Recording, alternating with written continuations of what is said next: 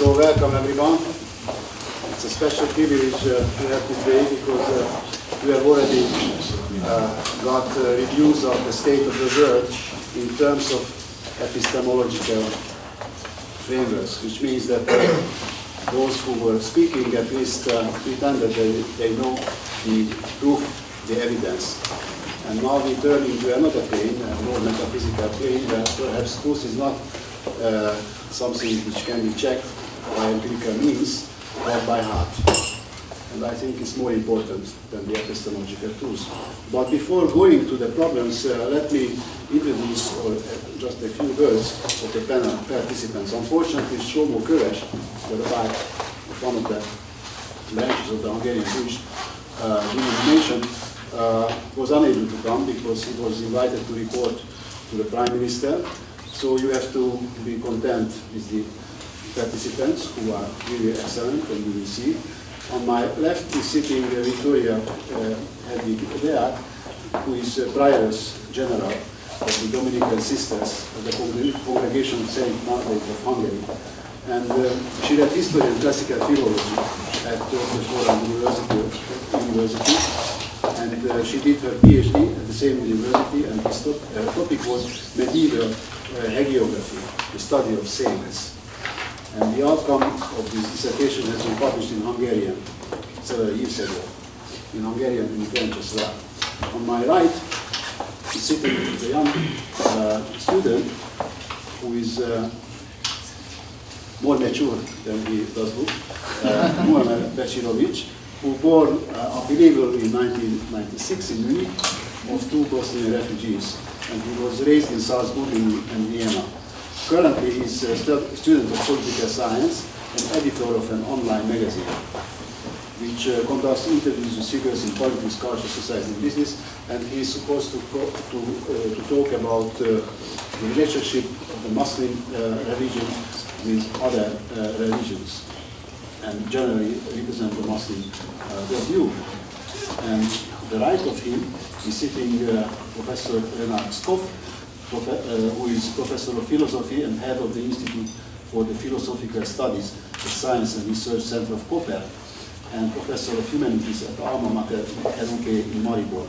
He is also visiting Professor of Religion and Faculty of Theology at the University of Vienna. So you see that he has extended task on the field of religion and theology. And PAPP, who is Associate Professor of Culture and Anthropology of the same university where I used to be, and a good friend of mine. And you will see that he has quite extended knowledge, everything which is connected to the culture and anthropology of religion.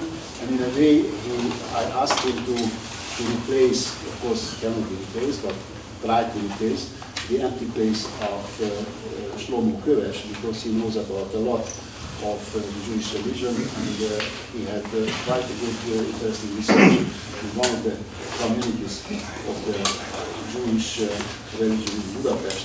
And finally, I'm pleased to introduce His Eminence ANDREJ CILERDZIC, who is Bishop of the Serbian Orthodox Eparchy, Austria, in Switzerland. And he is Bishop of his countries. And since 2017, he has functioned as administrator of the diocese of Frankfurt in Germany. So he has quite extended functions all over Europe. And I will ask him to give us some account of the Christian, and within the Christian, the Orthodox version of the Christian religion, how they do look at the changing situation in the world. And to start the problems, I thought that when I was thinking about how to introduce, probably you remember several years ago, James Carville, who was one of the campaign managers of the Clinton campaign, and he had the slogan that it's economy is stupid. And actually this was a very useful slogan, and they won the elections. I think that if we are thinking about a good slogan for a new kind of elections, then what we have to carve on the table, it is identity, stupid. Because I think that identity has become the most important issue in the whole world, because as we have heard in the previous panels, and there were many of them last week, and all of them were very exciting. But probably you share my experience that the result of these panels was uncertainty, increasing uncertainty. So people were talking about uncertainty, and as they had spoken about uncertainty, became more and more anxious. So finally, we just left the rooms every day trembling, because we really don't know what will happen. We don't know what will happen in nature, perhaps catastrophes, floods, chaos, war. But we don't know what will happen in society. And this confluence of two kinds of uncertainties in science, in nature, in society, had resulted in a kind of confusion in ourselves. And the reason I think that we are very fortunate now, because in a way you are, or at least I'm not mistaken, you are at least professionals of certainty. So you offer certainty in this world, where we are living in complex, in constant fear and anxiety. And I do really think, and this is my question first, that the sociological theories concerning secularization, in a way, went astray.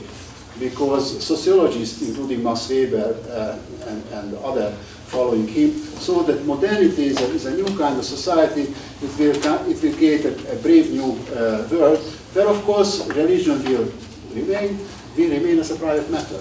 It will be up to the decision of the individual to believe or not to believe. But other ways in the everyday life, modernity will provide them with all necessary means of survival.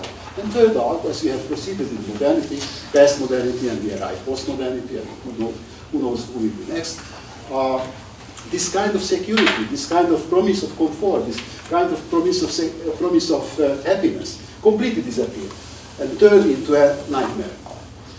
Therefore, I do think that the secularization thesis should be reversed, and probably is reversed already in life. And how do you see that this problem?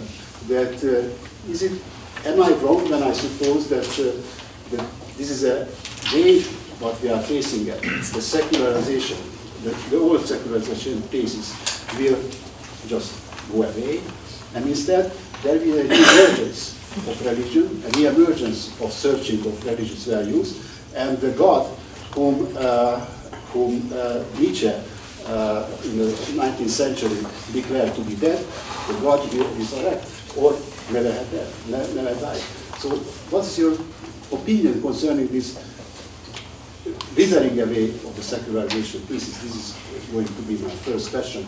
And I think that we can choose the order. Perhaps, Sister, we can be the first. Do you agree with it? What can I do? Yeah, thank you. One more thing I would add to my biography, that I am not just a professional of certainty as a religious sister, as a Dominican, but I am teaching theology, so I am interested of this question not only as a believer, but also as a professor of theology.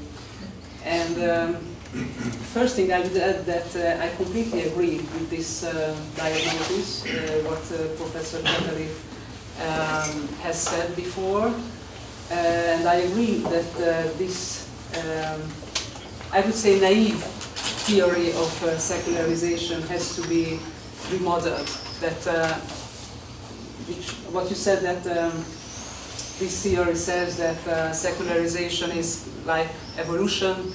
It's a natural process which goes hand in hand with modernity, and which leads to the complete disappearance of religion and religious faith.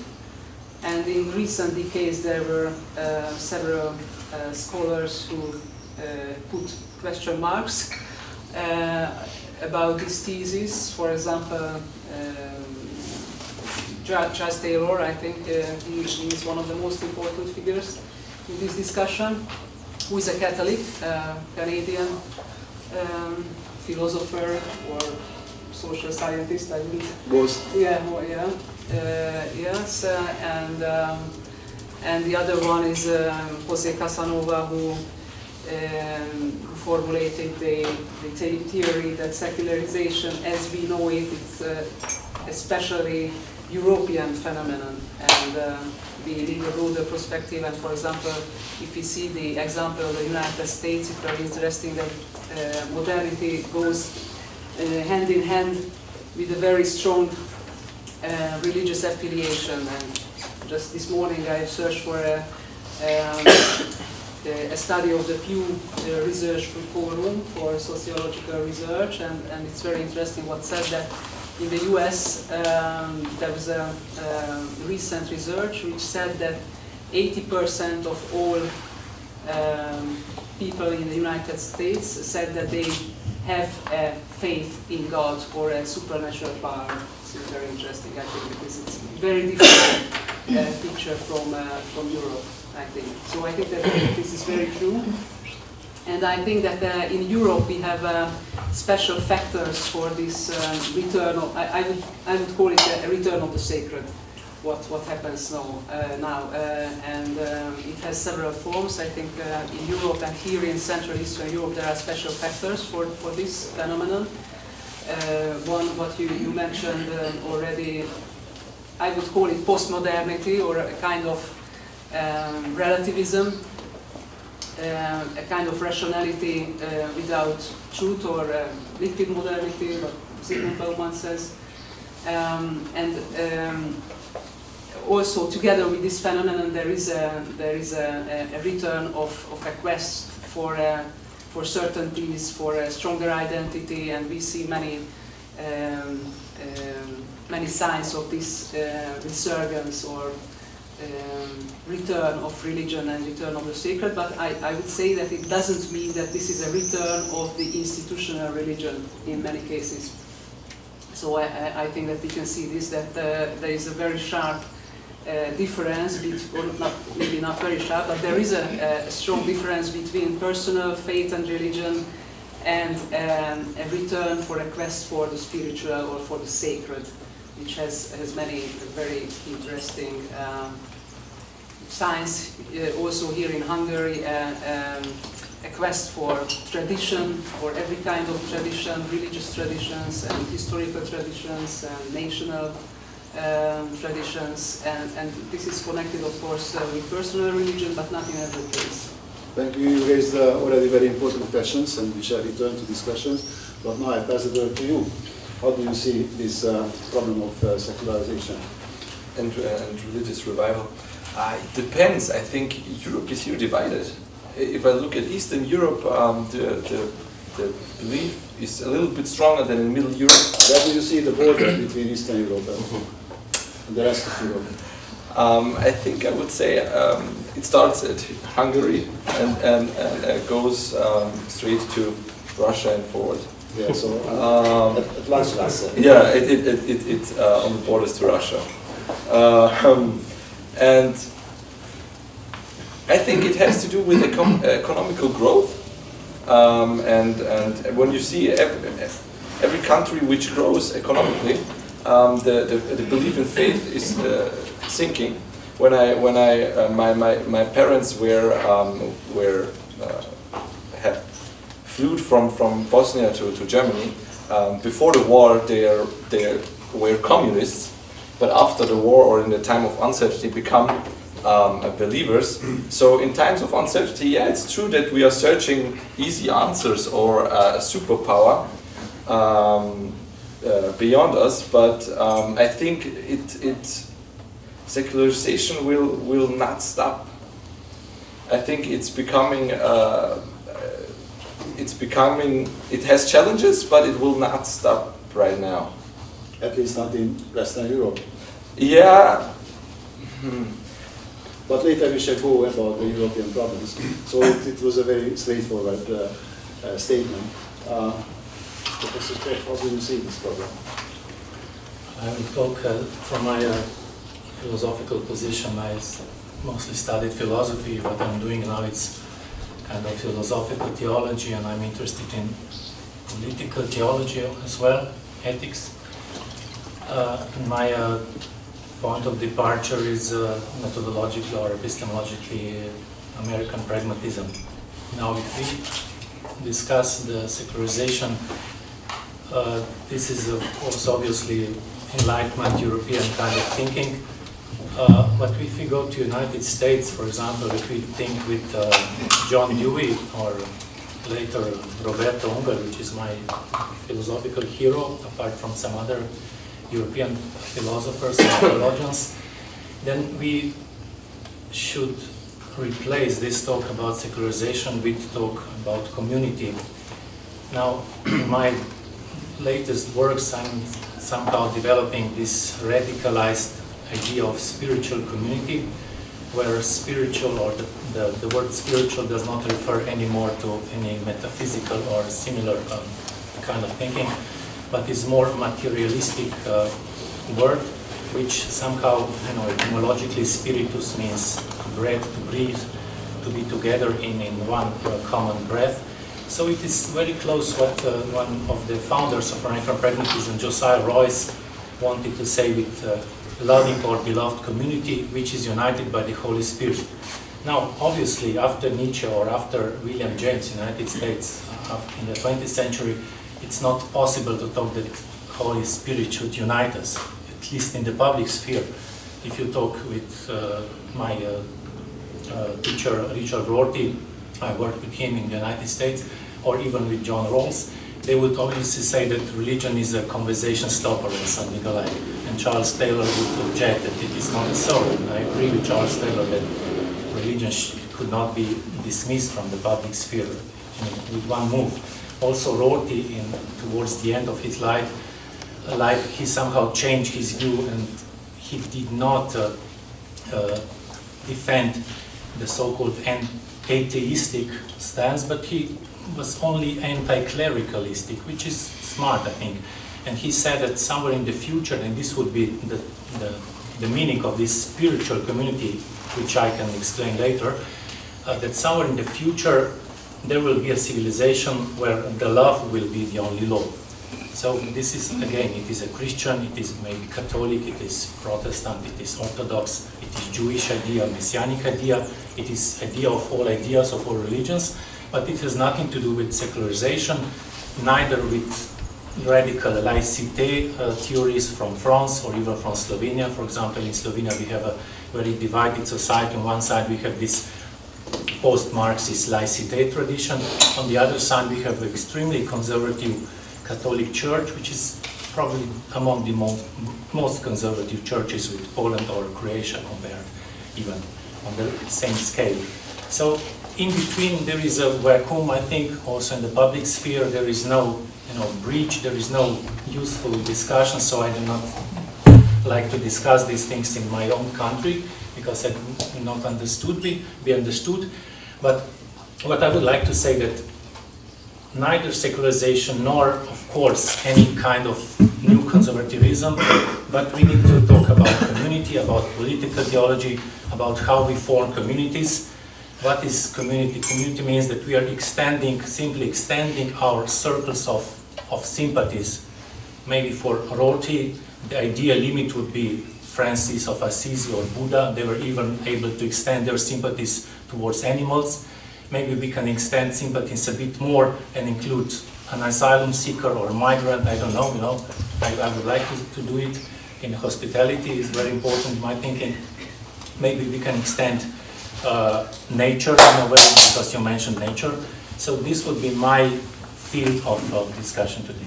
Yeah, I like very much this approach, which is quite inclusive. It includes everything in the name of spirituality, and also it was a very important observation of you. The spirituality is not just something that belongs to metaphysical supposed reality, but it's incarnated yes, reality. In our and community. Closely connected to community. Perhaps we shall return to this concept of community.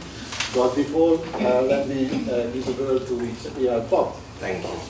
So, as you see, this question is very complex. So, every details of this question is very, very interesting, and as you see, we won't find any answers, I guess, but we can ask more questions about this really, really very complex problem. So, about the secularization, it's very interesting. Paul Hilles, a sociologist of religion, wrote a very interesting essay about the challenging secularization theory.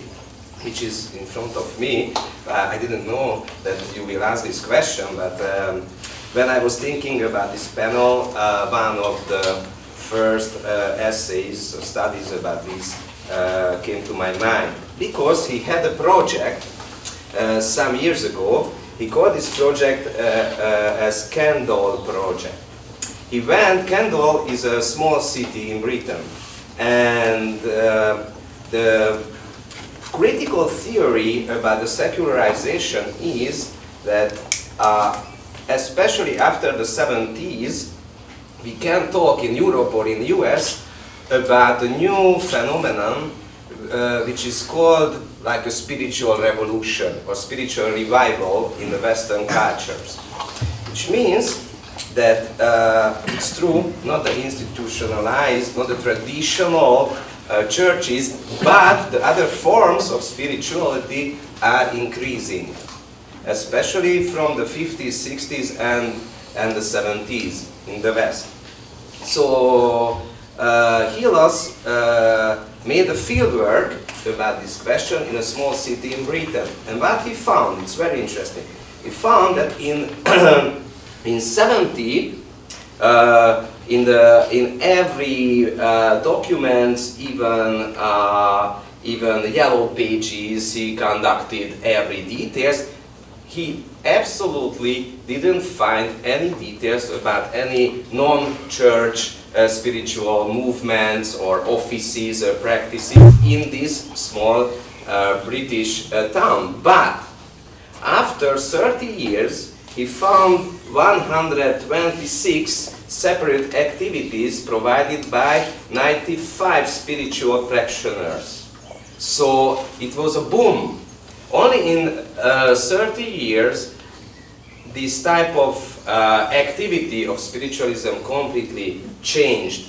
And it happened in Glastonbury and other spiritual places. So he was continuing his research in a more bigger context. And what he found today in Britain, everywhere in England, the people in one week, weekly, who is practicing yoga, they are around 100,000 people, which is much more number than the participants, weekly participants of the Methodists or other Protestant churches.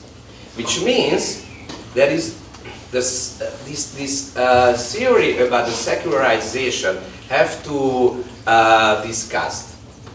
Because we cannot, when we are talking about and thinking about spirituality, we really don't have to think only about the churches, the traditional religions. We have to focus on the new forms of spirituality.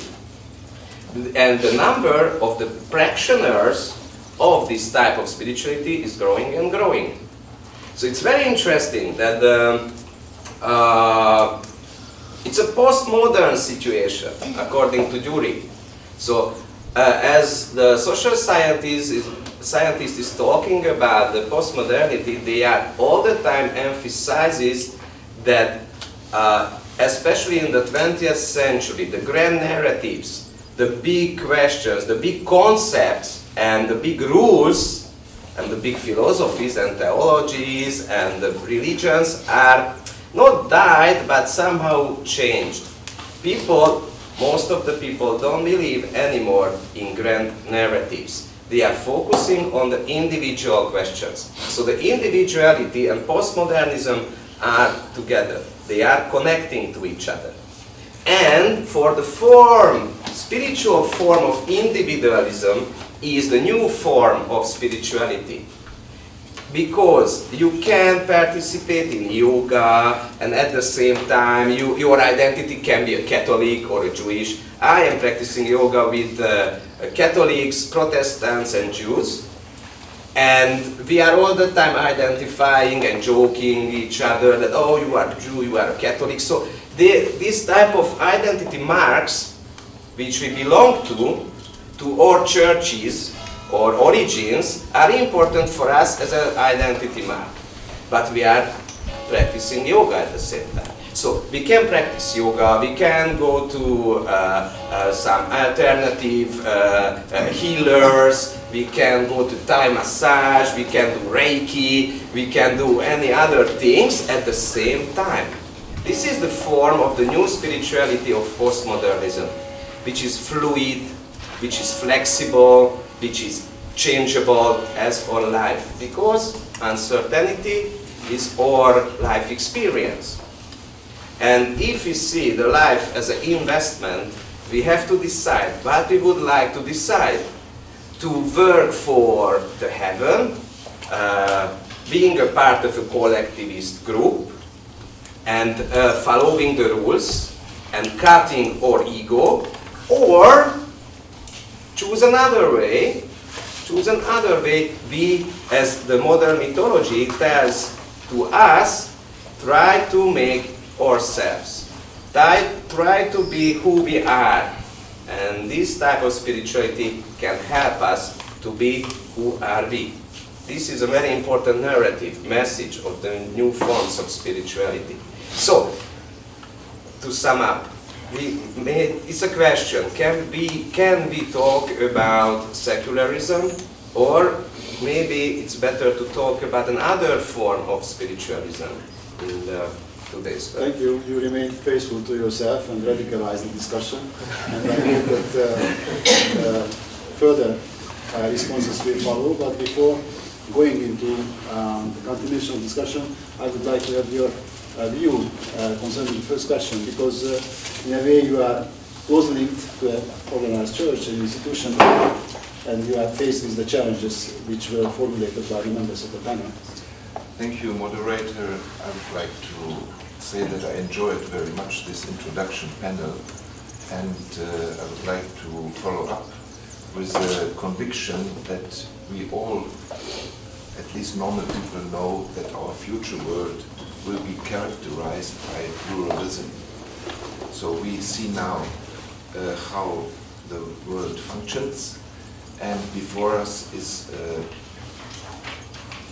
the need of mutual responsibility and accountability. This is a thing which is also common with the fact that we live in a time where the dialogue has become the symbol of our times. And this also the churches and the religions can understand more and more, and thanks to God also science has helped to review knowledge about other religions.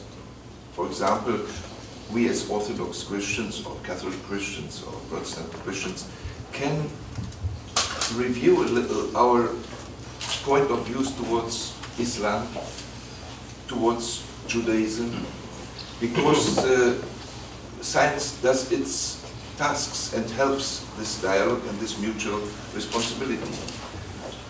This was also viewed by political parties. And you know, 30 years ago, the democratic parties in the European Union, they started bilateral dialogues with the religions, and inter alia also a bilateral dialogue with the Orthodox Church, seeing that the Orthodox Church is a very recognized church and plays a big role in the societies. In some countries, the Orthodox Church is a majority church, but in many, many countries, the Orthodox Church is a minority church. And political leaders were interested how the Orthodoxy is dealing with that fact. So, in the European Union, the European People parties, democratic parties, started this dialogue, and this helped also us, the churches, very much. Wherever the Orthodox churches are located, they search to be recognized as a corporation of public recognition, to make in order the state-church relationships. And earlier or later we understood that secularism is standing also before our doors, knocking at our doors. And we are happy now as Orthodox churches in the diaspora, as myself, for example, in Switzerland and Austria, to face with the phenomenon of secularization, knowing that earlier or later it will also reach in the Eastern European region. So this is very important, and this is why I congratulate this occasion that we have today to discuss about this phenomenon and to see how we can bring forward on a panel of interreligious understanding and communication this important topic. Thank you, but don't be misled, I will take you into the jungle because I liked very much and I was pleased by the general tone of the interventions. This tone can be characterized as tolerance, empathy, love, community. But you were not present in the previous panels in the last week, and based on those interventions, we could have the conclusion that the world is less tolerant, less peaceful, less friendly than you have characterized. And we had lectures about the rise of populism, the surge of fundamentalism, the conflict between irreconcilable value systems. So it seems to me that while we are living here in the ivory tower of love, under our feet, there is a turbulent reality, and this turbulent reality can be characterized, like in the past, by conflicts on the plane of values, not just on the plane of economy. And the nature of value conflict is such that there is no truth, only the stronger will win. And I would like to have your opinion that how religions in institutional forms or less institutional forms as spiritual inclinations can contribute to solve this contradiction between the turbulent reality and our striving, our wish, desire to have spiritual peace. Easy question. It's not an easy question, but if you don't know the answer, they perhaps will have the answer, but I just wanted to fuel your mind. Yes, please. We have raised this theme in the topic of violence. That violence is a phenomenon which is located in every human nature, in every human being. And the question is that we religious people, we should reject violence, however, as a means of communication. Violence means that religious also often unwillingly can be caught into conflicts and rather become tools of problematics than to become a help of orientation.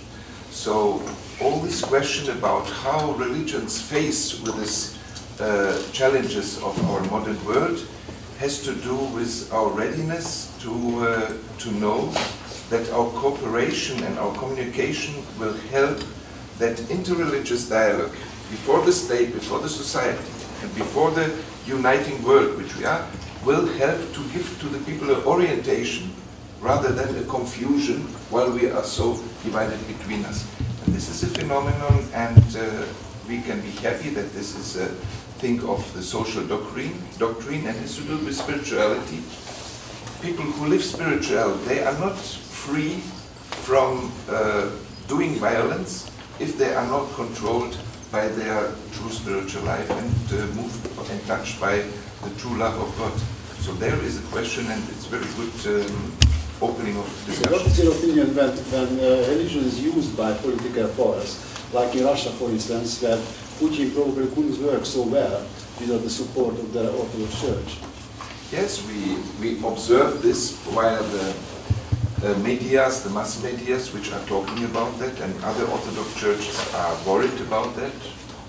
As you know, we have many Orthodox churches, the Ecumenical Patriarch in Constantinople, or the Patriarchate of Jerusalem, or the Patriarchate of Romania, or Bulgaria, Serbia, Poland, Cyprus, Czechoslovakia.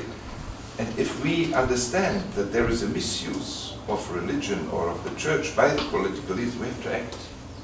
Myself, I try to understand the way of the rehabilitation of the Russian people. After all the century of war and of ideological civil confrontation, I think that things are not so easy. I would like to accept the critics in the public opinion about what happens between the Russian Orthodox Church and the political leadership there, but I would think that this is a theme which needs a very long reflection. Yeah, it's no question that there are open wounds, and maybe that these wounds can be healed by the help of the church. So, how about continuing? It's an interesting question he raised. When we look back at history, I think there were really rare times of peace between religions or among religions. Really rare times, and people in power always have used a religion for power purposes. So, and it will be like this in future also. I think it's hard to answer the whole question, but it would be a step forward if we acknowledge other religions. When I look at the Muslim world and how we speak about them in Middle Europe, it's like they're barbarics there in the southern of the world. So a little more acknowledge and a little more respect to other faiths, I think it would be not just only to register them as something, but a little more showing respect to each other would be a huge step forward. It's not happening right now. We're down looking on them like, oh,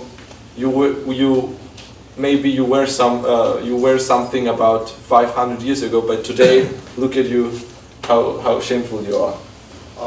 And what's your opinion about Erdogan and his efforts to, how to say, reconstruct the Muslim religion in the old imperialistic way?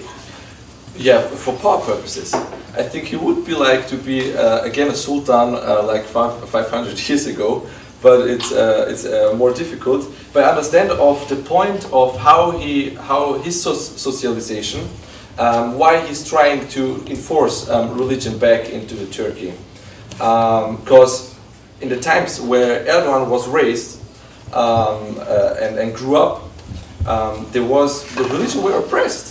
If you talked about so-called Islam democracy, you were thrown up in jail.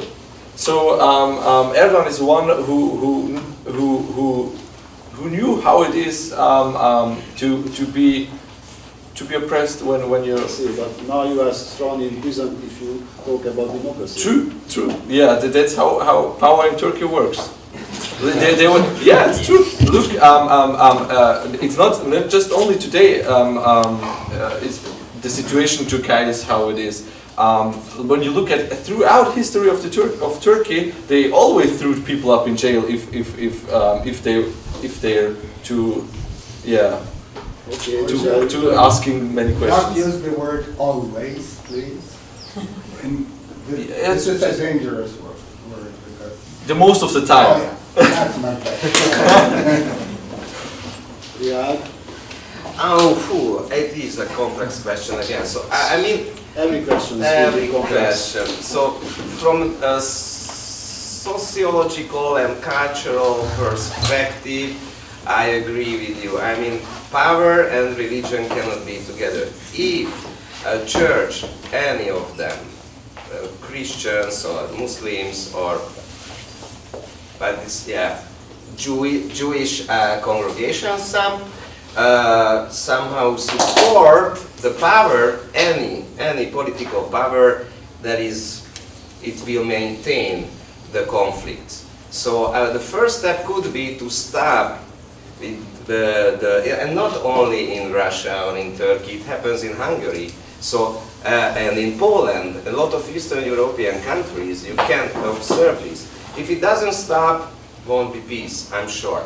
And that is another problem, I guess. This is the sociological problem. But the other problem is, as I know, I'm not a big expert of theology as you, but as I see this, in Christianity, in Islam, the anthropological concept of these religions are somehow based on this making borders and differences between the people. So our community is the true religion, Yeah. our faith is the true faith, or spirituality is the true spirituality, and others are semi-true or non-true. They are okay sometimes, or absolutely not okay, but maybe okay, but they don't know, they don't follow the real reality, the real truth. So the concept, the theological concept of these religions is there is a God, and I got my life, my spirit from God. I have to live under the rules of God. I have to follow His rules, because I got my life, I got my spirit from Him. And when this life in the earth will finish, my spirit will come back to God. And I will be judged by my behaviors, by my acts, what I did in my life. What I did, how I lived with this gift, the life and spirit from God. So I have to follow the rules. So there is somebody outside. I got my life and my life rules, my acting of life from Him. So it's something, everything is from outside. And this is the origin of other secular religions as nationalism as well. So we have a leader. We have our nation, we have something, we got our life, and we are responsible for our life because we got this big gift from something or from somebody which is from outside, and I have to follow this. So, and it means if I am a member of a religion who believes in this type of religiosity, that this is the only true way of life. And it means this is a code for extension. So I don't want to say that these type of religions would like to convert everybody because they believe they are superior, and they would like to force them in very bad or wrong or evil reasons, or force them to be like them. No, it can be from a good heart. Because if I believe this is the only way of life, the only way to reach the eternity, to go to the heaven, which is the biggest happiness, or absolutely forever, I would like to tell to the people, I would like to make a mission and invite them. Because if I give them this gift which I got, they will be happy in an eternal way, but they have to be like me. Because if they are not like me, they won't go to the heaven. So it is a separation. It started with the monotheism. And this type of forms of the churches nowadays who are telling this type of message to the people maintain the borders, maintain the conflicts from a theological and anthropological way, I guess. And it's not the best message, I guess, for the people who live under the postmodern cultural patterns, or with these type of cultural patterns. But at the same time, it can be a good message for the people, because, as you said, it's true, and Yuri said, people are uncertain, and sometimes they are fed up with this individualism. What I can do with the individualism, what I can do with myself. And after I got a message from my original church, or another church, and I can convert, I can be a member of them, I can follow the real truth, and this type of secularization, postmodern problems are solved in my life. But it cannot help in somehow the deal with the borders. It cannot help. It will maintain, again, the borders between this type of religions. And between the religious people, traditional religious people, and the non-traditional religious people as well. This is why I thought it's complex, but this is how I see. It's not so peaceful, I know. It's quite critical, but this is how I see from the perspective of my experiences. Yeah, you gave a really very good characterization of the phenomenology of the belief systems, and also it was very clever that you even included the dialectics of the problem. Professor SKOF, I would like to have your opinion concerning this kind of conflict between the desire and the Well, you're probably the most pessimistic chair that I had in my life, but I know that you were my PhD was in Arthur Schopenhauer. He's the most pessimistic philosopher. I like Thomas Bernhard, the most pessimistic writer, but still I understand that from this pessimism, which I also share somehow, we must... So we are competing with it. Yes, and what to do in, of course, if we think about Trump, Erdogan, Putin, and those similar personalities, they are of course symptoms of our narcissistic age, which are inhabiting, and they somehow were predestined to come. Probably they must be here as Neron and Caesar must have been in the Roman era. And what will come in the future we still do not know, but we have, of course, we have to fight with our own, in our own way. I would raise two questions. One is the question of education. The second one is my revived question of communities, now in a more intersubjective manner. Firstly, we know that humanities since 2006, if we read an excellent book by Martha Nussbaum, Not for Profit, in 2006, American Ministry of Education started a campaign against humanities. They wanted to approach Taiwan, South Korea, and all those civilizations that somehow insist that it is good if your child is excellent in science, if he does the math all the way on to the evening. In between, he takes some maybe piano lectures, but he must be active for 12, 14, 16 hours. This is really bad, and as a consequence, of course, humanities were under attack, first in the United States, then it was this famous Middlesex philosophy department that was cancelled. Then, like a wave, it came into Europe, and now, of course, humanities are under threat because they are not good enough of course, their cost-benefit structure way they are consuming. Even my colleagues, which are working at humanities department in the U.S., they have enough money. They are even in the positive numbers, but they are not earning enough money, so they are still cancelled.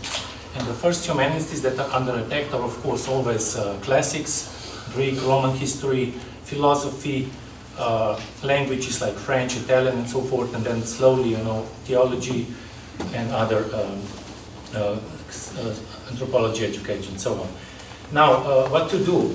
Without education, there is no imagination in children. Of course, if you teach them only science, mathematics, they will probably not develop.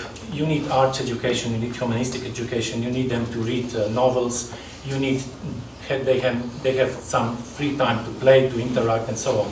This is now disappearing from our schools, and this is our first probably fight that we must fight against extinction of humanities or the spirit of humanities. They might pretend that they are humanities, but they are not, because the spirit of humanities will be lost soon. So we must fight for this. The children will be able, and for example, Finland is going this way. After some experiments with education, then they were doing some psychological, tests, and girls were in a way depressed because of this education, and the boys were narcissistic or cynical. So they saw from the psychology evidence, psychology-based research evidence, that this approach is not working, and now they're going back, and they will not start with kindergarten in the 5 or 6 years old, but with 7 years old, and so forth. These are small steps, but extremely important steps. And of course, if we do not have a proper interreligious education or interreligious dialogue education, if we do not teach about democracy, who will be able to vote, for democratic parties? Of course, we get populism and so forth. So this is, of course, it is a very pessimistic scenario, but we must fight. Another one is this individualism or narcissistic society which we are living. I talked about communities, and I would say that what we need is relational ontology. So what we do have now is individualistic ontology all the way.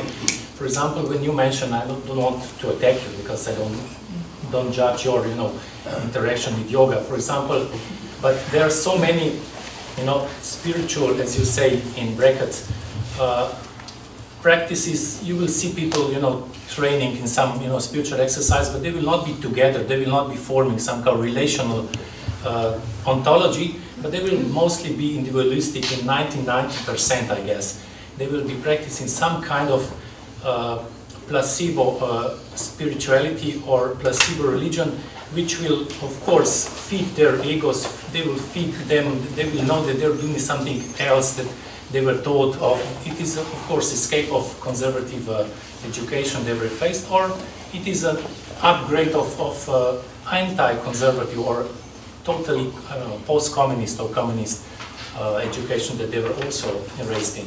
So what we need is a new religion. Of course, churches, in my opinion, churches will not be able yet to go this way, because they are still fighting. In each country there is a fight against, you know, between churches and society, and there is abortus issue, and there is this, you know, all these issues that are, they're fighting instead of fighting about community, about living together, about relational ontologies and so forth.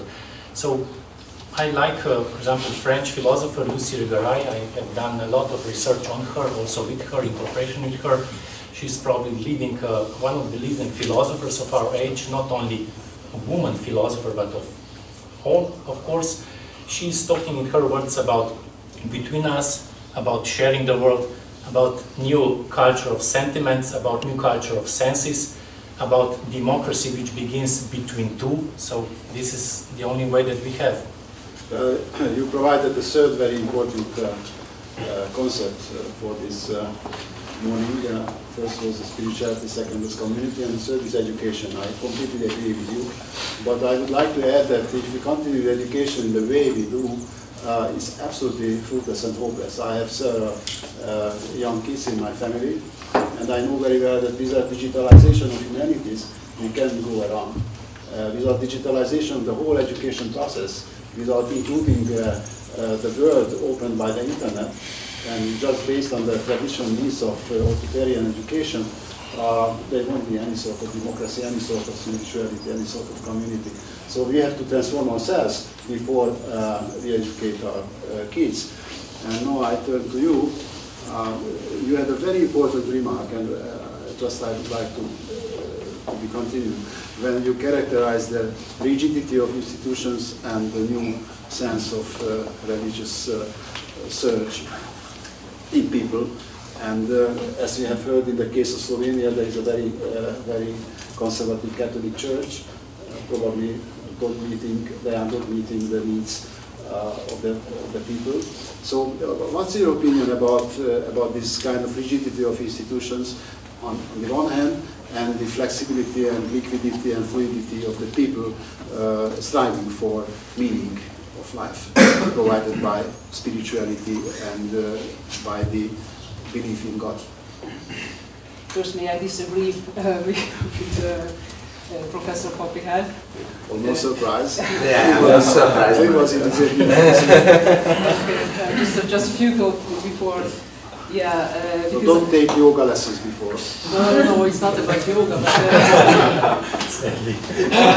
if I understood well from what you said, that you link very strongly religion and extreme nationalism, actually, and totalitarian thinking, and I would strongly disagree with this.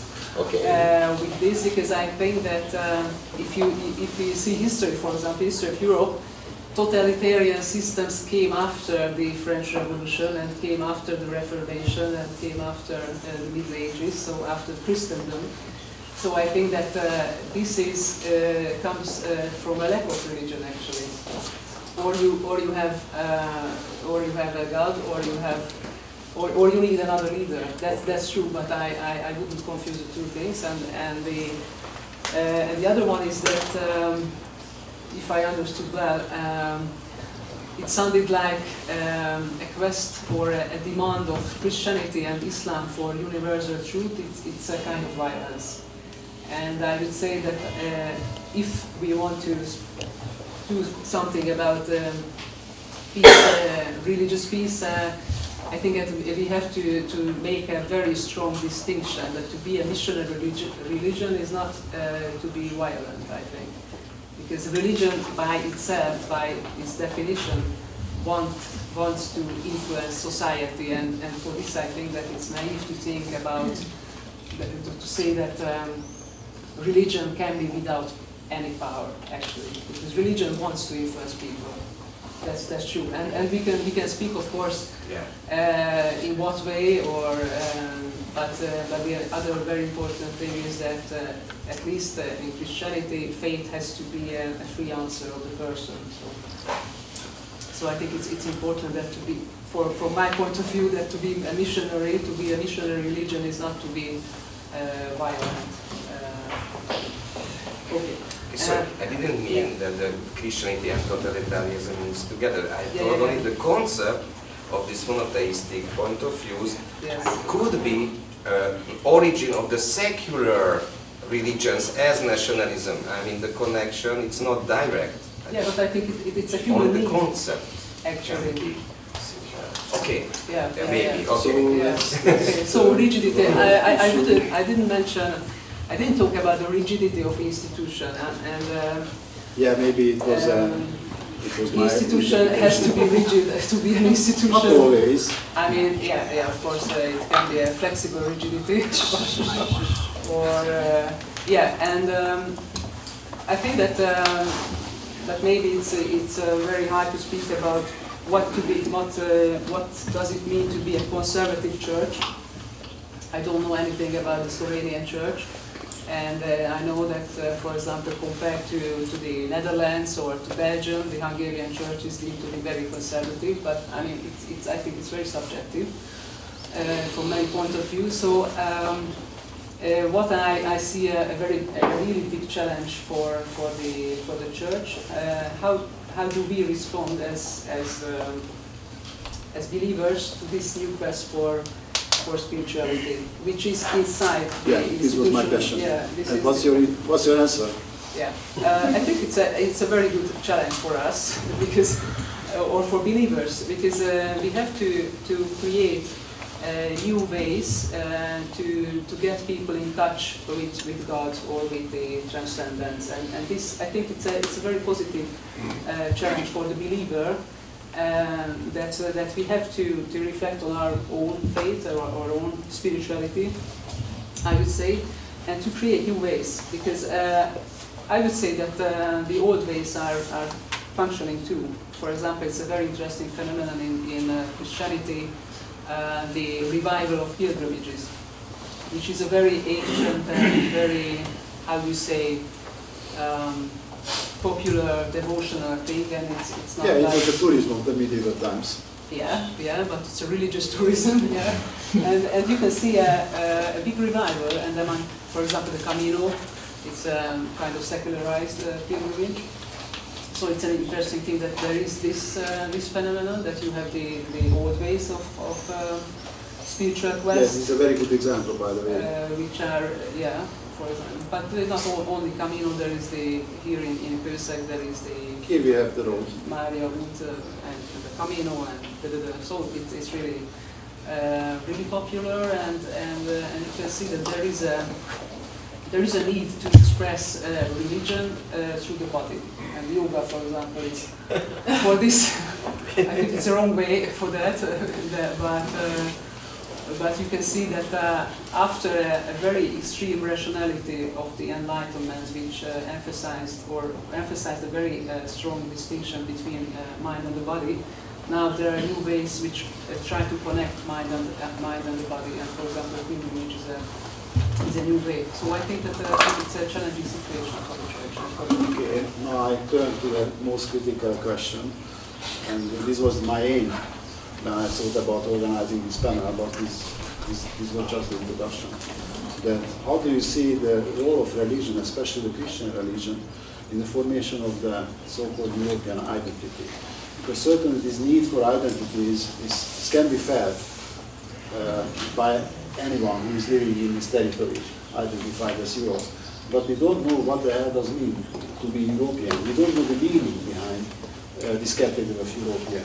And my question is that, do you have any contribution from the perspective of religion to the content of the answer concerning the question, who are you, in terms of being European? Or being European and being Christian, or being Muslim, being Jewish, these are separate questions. I think this is the most crucial problem which we are faced now. But maybe I'm mistaken. Who is going to respond to this first, perhaps you? Because you are moving around in whole Well, we had in 2013 the anniversary of the 1,700 years of the Edict of Milan.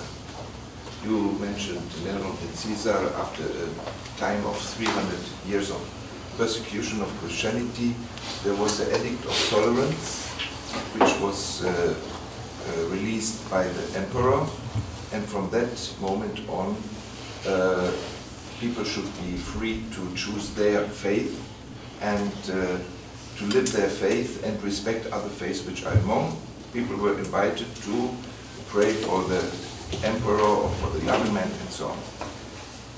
1,700 years later, in all countries in Europe, the religious communities, all interreligious initiatives and so on, were discussing how to celebrate this anniversary.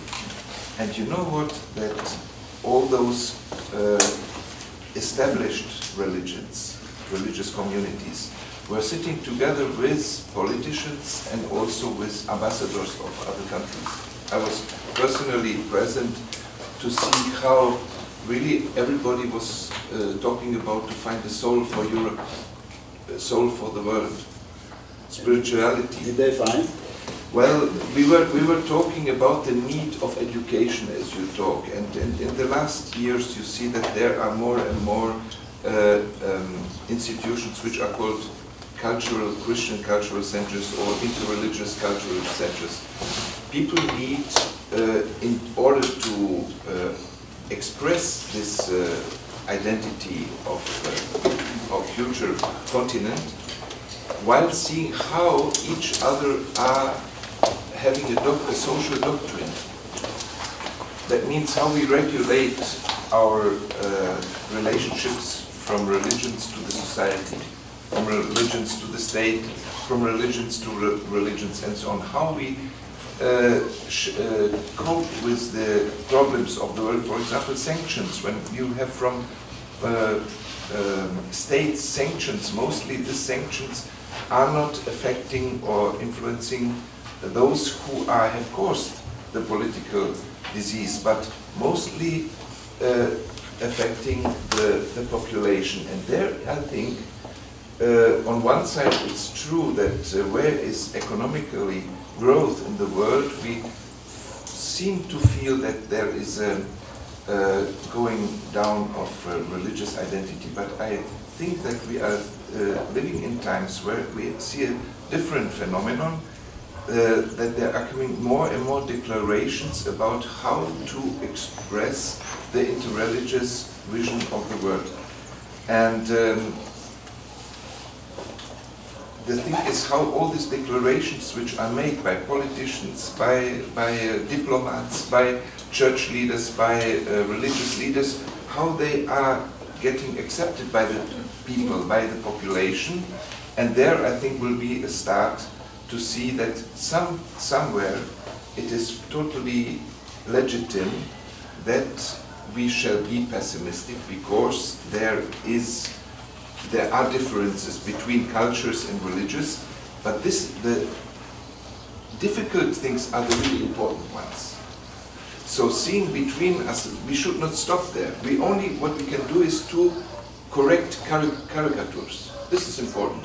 And being on our way to finding a future identity of Europe is in order to see that some things that we are different, but we have learned to respect each other. And what I said in the beginning, we have a feeling of mutual responsibility and accountability. Not everybody can do what he wants, but he has to recognize, as we say, the rules of the games, and to help that caricatures are not interfering in our search for pluralism, for cultural and interreligious dialogue. So the European identity does include or exclude issues of religious identity? Includes, of course, and what we say that churches are not able very often to see the new challenges of this is right, and we know that, but we cannot say that in general, because there are things where the churches are aware that many modern phenomena are not yet really explored. We do not really know yet how to encounter with such phenomena. And then you stay conservative, what is normal, but we know the problems and we accept them as difficult, but we see as they are difficult, they are necessary. Vicky? Yeah, so... Yeah, I know the question is complex. Yeah, you already know it. Nowadays we are planning to make a research with my Spanish and Dutch colleagues about the connections between Euroscepticism and the new spirituality.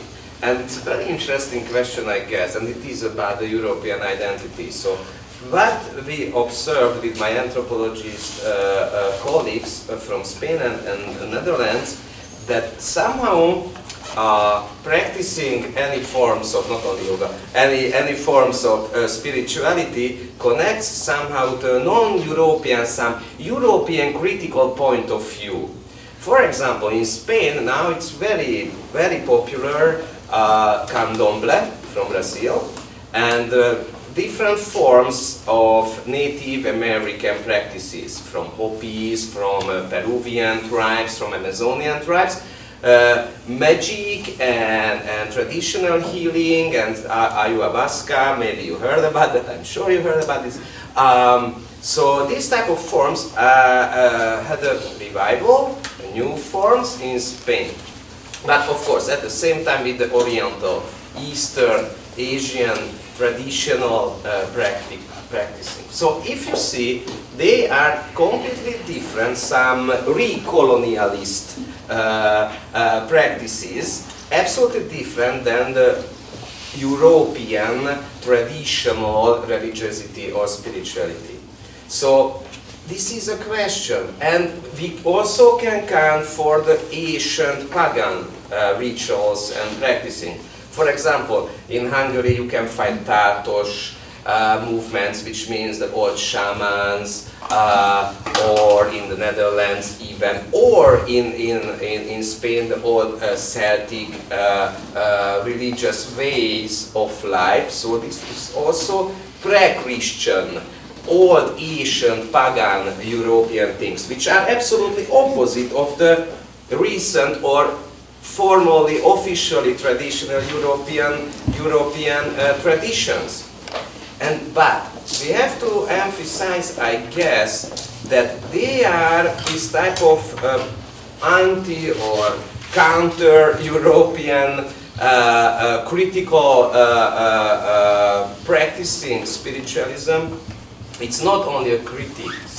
It's not only a critical way which is against the, for example, the Christian European tradition. It is against the rationalism as well, which is also a part, also a very important part of the Europeanness, the new rational, scientific, objective thinking. So they are answers for this new situation, this postmodern liquidity, new forms of life, which somehow are against not only with the traditional religious forms of the Europeanness, no, they are against the rational, also very Europeanish way of thinking.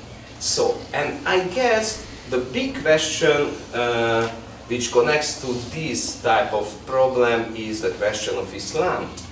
Because the people who are practicing spirituality in a different form as the Christian forms, traditional Christian forms of spirituality, they somehow, as we see, but the answers will come from this future research, but as we see now with my colleagues, that the people who are practicing spirituality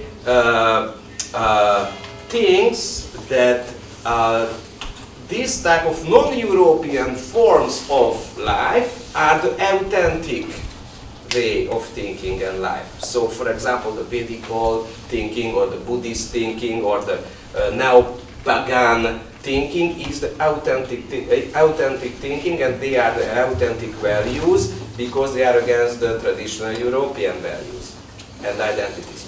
But about the Islam, Islam is non-authentic from this perspective, or it is an authentic way from this perspective because it's non-European, it's somehow exotic, it is from the East, it is also an Asian, different, and in this way authentic, non-European form of spirituality. And at the same time, when we are experiencing Islamophobia and we are thinking about the theological way, which shows that Islam is much closer to Christianity than to these new forms of spirituality.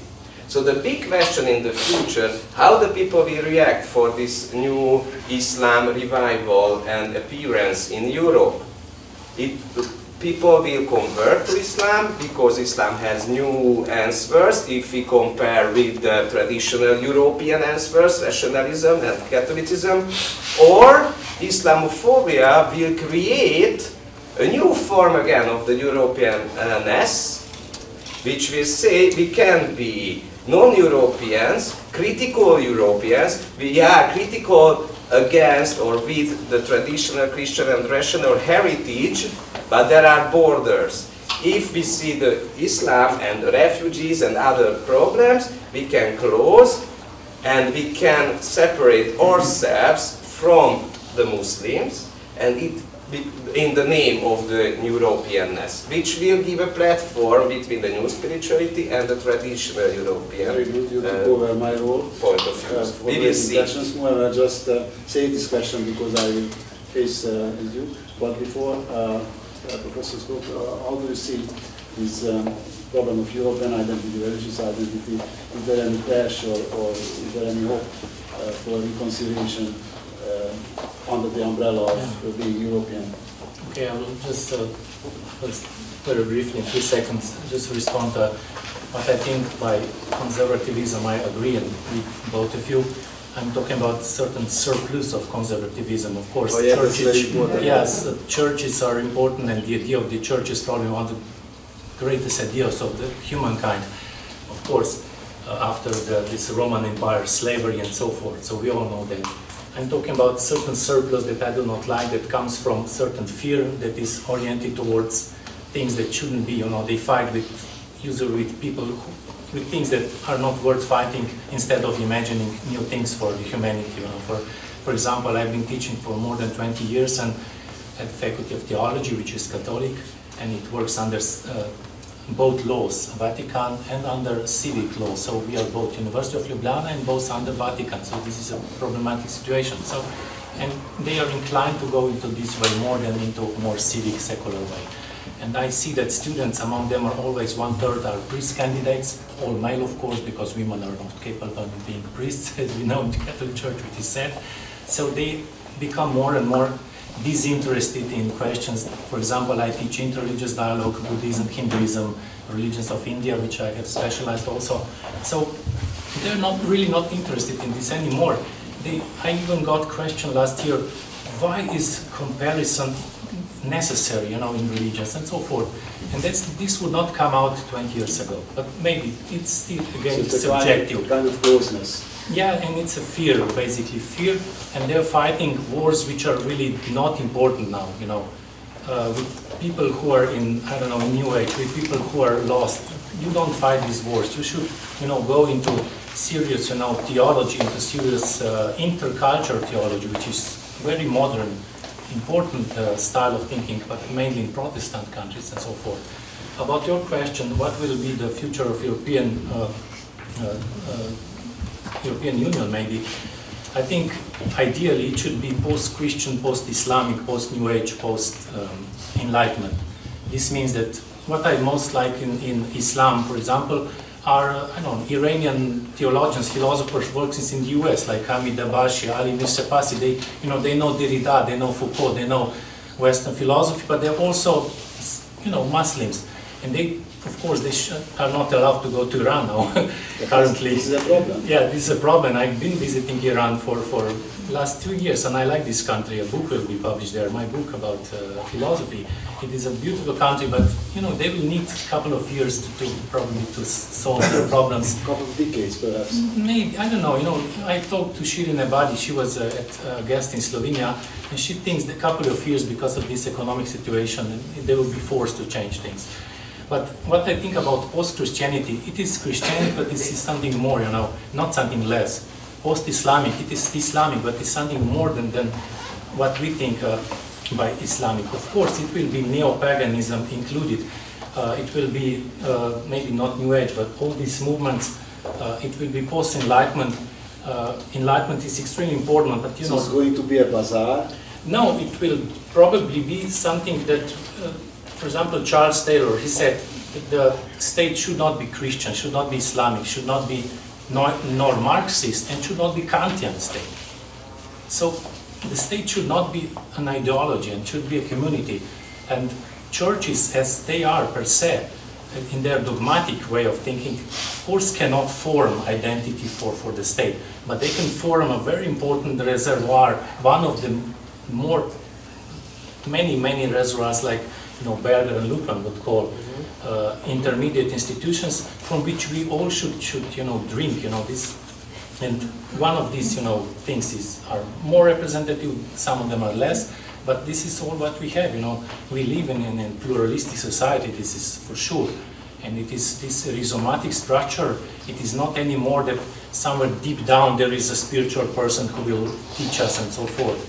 But anyone can teach us, you know, a brave artist can teach us, or a doctor can teach us. For example, I just read this book yesterday by this head of medical services at Lampedusa, you know. It is a book it's an extremely important book, but I have only Slovenian translation, you know, from Pietro Bartolo, you know. Italian title is Lacrime di Sale. It is the book, you know, that should teach us, and this is a post-Christian book, because he's a Christian guy, but he knows that, you know, he's helping Muslims, he's helping atheists, whenever comes he's helping him. This is all that we have, you know. We're getting more American. Why do you think so? So it's very sympathetic, all embracing. You know, Americans still, and there is one interpretation. In Europe, you had, you know, this wars between, you know, religions. You had communist regimes. You had fascism, Nazism. United States were somehow still, until now, we don't know what until now, they were preserved because of their, you know, structure of religious life. So this still is there are some positive things to be searched for in the United States, despite their political leader, current political leader. How do you see the challenge of the Muslim problem in European context?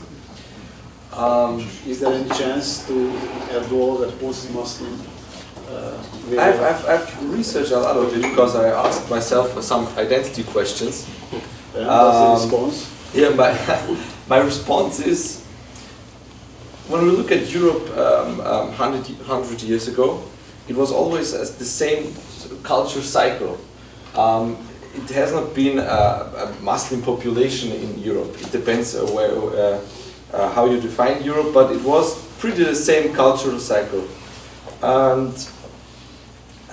And suddenly, in the new modern world, you see exotic religion with headscarves and people who are taking their religion seriously, or a little bit more seriously than others, or than we Europeans do. And when I look at statistics, I think it will change drastically. I think the Muslim population will become as a bigger part of Europe, and it will happen a post-Islamic period, definitely, because problems which are today represented are based on other issues than religions. For example, socio-economic roots, low development in education. So the Muslim population in Europe is one of the weakest in terms of statistics when you look at it. This will change, I think, and it depends how we get along with. When I look at how we are talking about the Muslim population in Europe, it seems that it's more confrontational, and it seems that every leader, for example, our chancellor too, is using it for political, for power purposes. I understand it why he does it, but it will not lead to something good. Yeah, but it does work. Yeah, definitely it does work in Hungary too, or not? Really? Yeah, when I read the speech from the Prime Minister as he was inaugurated about the Christian democracy in Hungary. He's not saying a pluralistic where every religion can participate in a Christian democracy. He means Christian democracy is the only democracy. Yeah, and I agree. He's not alone in Europe. He's not. Yeah, you're true. Yeah, you're right. But the question is how we will confront with reality. In 1925, we had 2 billion people. 100 years later, we are 8. These numbers quadrupled in the past 100 years. Yeah, and I heard it last week. Yeah, but the society, the world's become a village. So Egypt, when Egypt collapses, for some reasons, there will a huge amount of refugees coming to us. What will we do? Shoot at them, or let them die in the water? Fortunately, this problem will be discussed tomorrow. Yeah. So yeah, but how we will come together and talk about maybe a world ethos, a world ethical base of rules, where every religion can agree with. This is going to be the final question, is moral universalism. Yeah. But before going to that question, I would like to have your opinion on how Christianity and the European identity are in harmony or in conflict, or European identity will be a sort of post-Christian, post-Muslim, post-Jewish construction. Okay, I'm not a professor, I don't know what should be, but I think that if I see historically, Europe is defined by Christianity actually, and then by the Enlightenment, and I cannot imagine Europe without the Christian roots. But the question is how Christianity can promote it, and I think that in this situation, several of you talked about this crisis of rationality in postmodern, and I think that Christianity has a role to play in this, to promote a new, I would call it a new rationality, a kind of discourse which is based on rationality. Christianity was linked to love, but I think that Christianity is linked to the intellect, to rationality as well, or to both. And at the beginning, at birth, Christianity was linked very closely with Greek philosophy, and this link is still there. Christianity has a very strong intellectual tradition.